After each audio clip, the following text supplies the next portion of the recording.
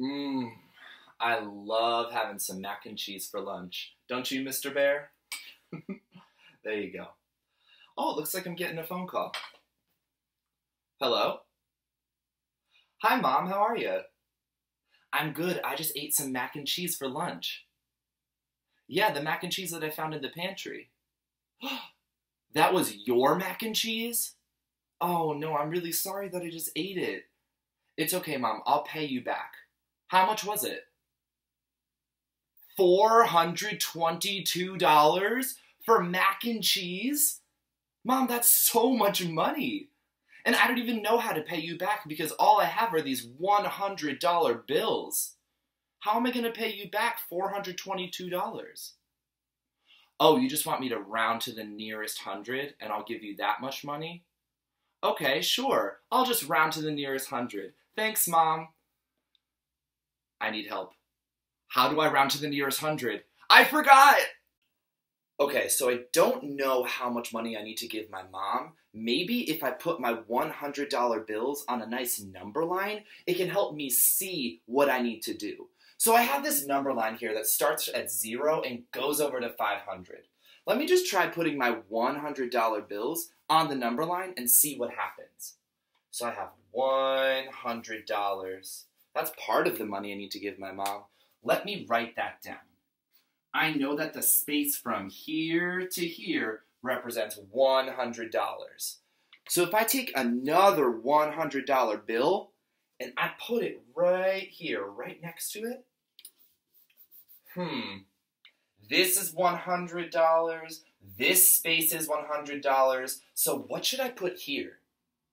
What number should I put here?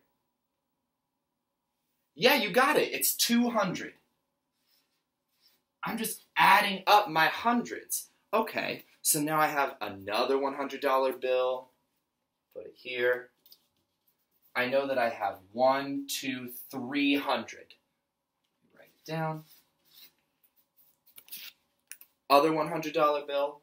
I see $400 up here. That's almost enough money to give my mom, but it says 422. So I want to make sure that I'm covering all my bases. Let me put up another $100 bill. And it already says 500. So I have 5 $100 bills.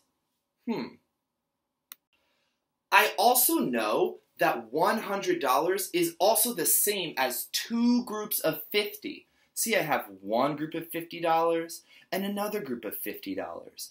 So I could just put these underneath my $100 bills.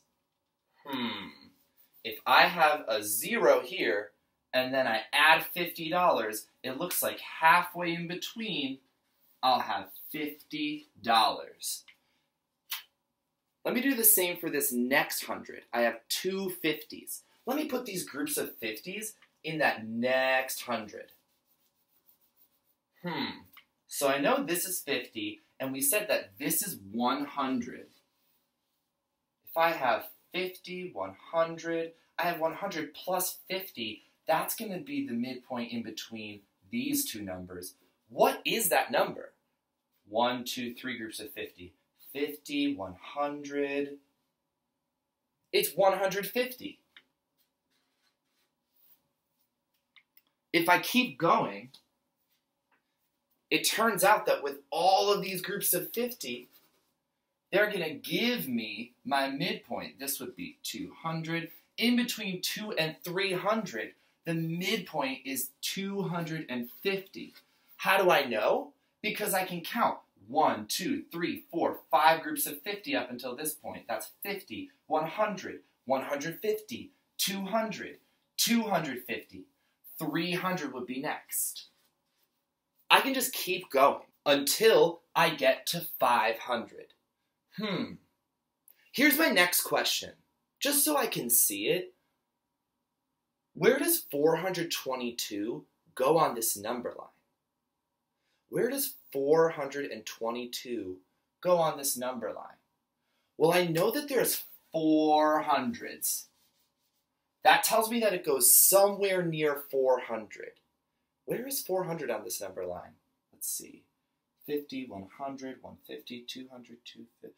Oh, here's my 400. So it must go somewhere around here. If I know that 422 is above 400, it's going to be somewhere over here on the number line. I don't even need the rest of this number line.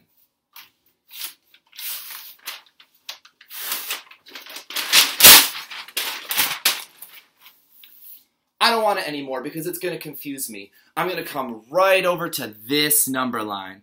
I have 400, I have my midpoint of 450, and I have 500. A shorter way that I could set up that number line is just by asking myself some simple questions. The first one says, what place value am I rounding to? My question says 100. I know I need to give my mom some kind of hundreds for that macaroni and cheese. My second question says, what's the digit in that place value? My hundreds, it looks like it's a 4. That means, oh, the value of that digit is 400s. So my lower benchmark is going to be 400s. And then we just do all the things we already know how to do. We have that 500 over here as our next benchmark. And then in the middle, just like we figured out before, it's 450. Here's the tricky part. Where does 422 go on this number line? Where does 422 go on this number line? I'm going to start here at 400. When you think I got to the point where I should plot 422, take yourself off mute and yell stop as loud as you can. Got it? Okay.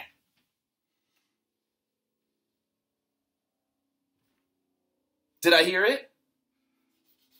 I think this is where 422 should go.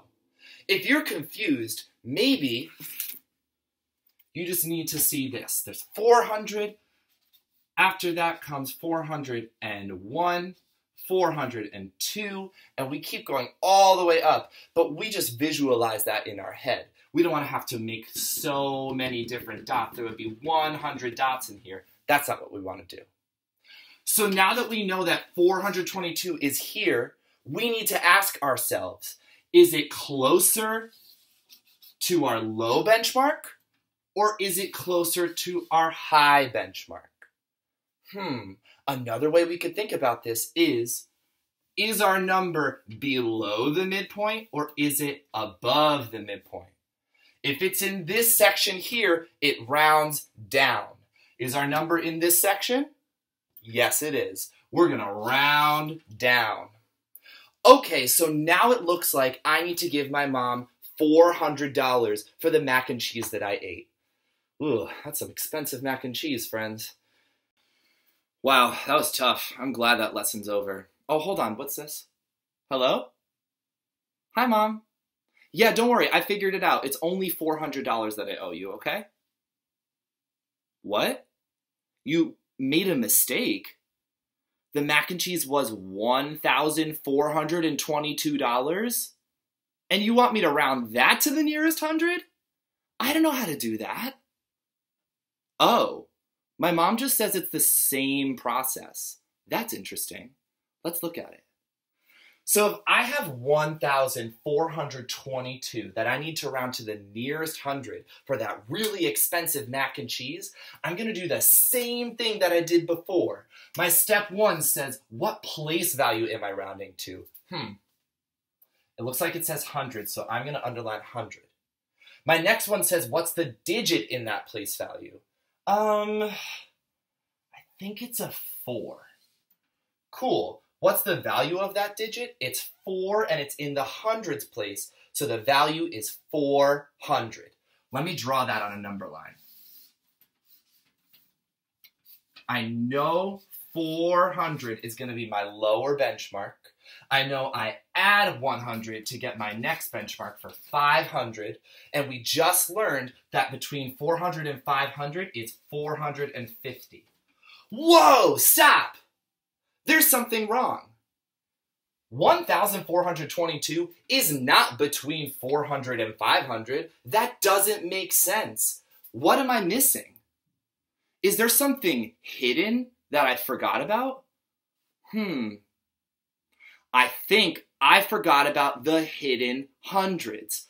Oh, there's all these hundreds in that thousands place, so I'm going to take that 1 from the thousands place, and I'm going to remember to add those hundreds in. Now my number line is set up. I know I have 1,422. I see, where does it go on this number line? 1,400, 1,410, 1,420. Oh, it would probably go around here. Let me draw that star.